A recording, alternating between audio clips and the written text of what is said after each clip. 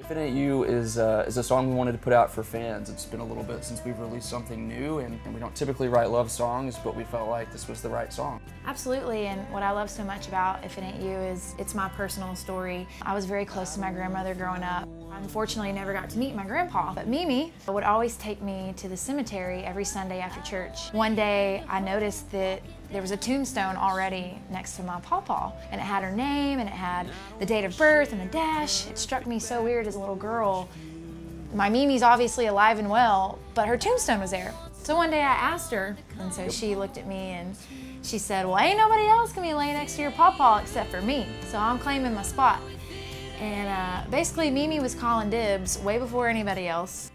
I asked her when I got older and I had the courage to, Mimi, why did you never get remarried? You could have found a new love and had a whole new life. She just looked at me and said, Jenny, if your pawpaw's hand ain't the hand I'm holding or the man I'm coming home to at night, then I don't really want love and I don't really know what love is. And that just always stuck with me. Yeah, and we're really, really excited to have it exclusively on Spotify right now.